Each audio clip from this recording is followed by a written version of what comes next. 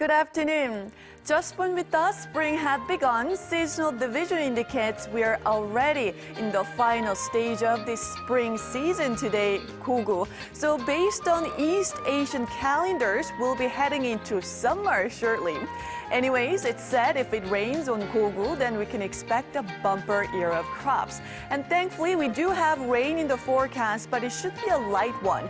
Rain will start to fall in many regions after lunch, while the capital is likely to remain dry throughout the day. The amount of rain surely is not enough to wash away lingering dust in the air. Many parts of the country will continue to have higher levels of fine dust throughout the day today. Daily highs will be a couple of notches lower than yesterday, getting up to 18 degrees Celsius here in the capital and Gwangju.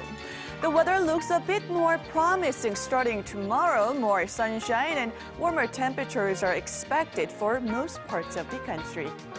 That's Korea for you, and here's international weather for viewers around the world.